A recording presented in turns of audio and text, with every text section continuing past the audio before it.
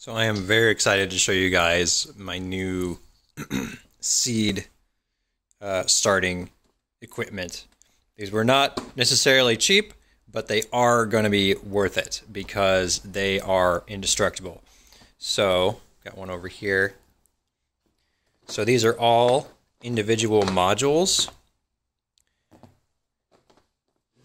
that I bought a big set of them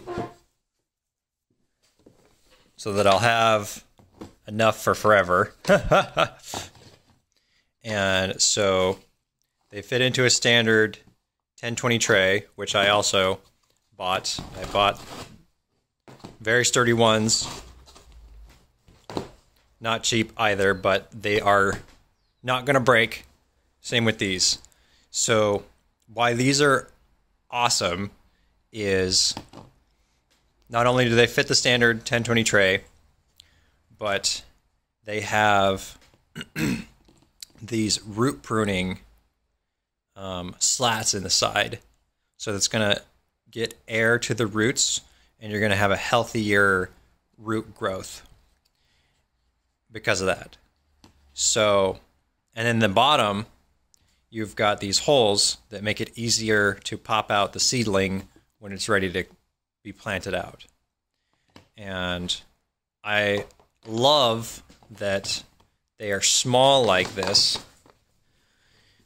because it means that I can take out ones that are ready, I can reorganize them, I can do whatever I want with these, and it makes it very, very user-friendly.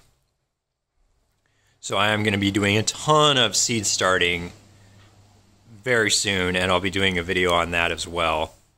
I'm going to be doing a lot of experiments, and I think that all of these little features with this equipment is going to solve a lot of the problems that I've been having with my seed starting up to this point.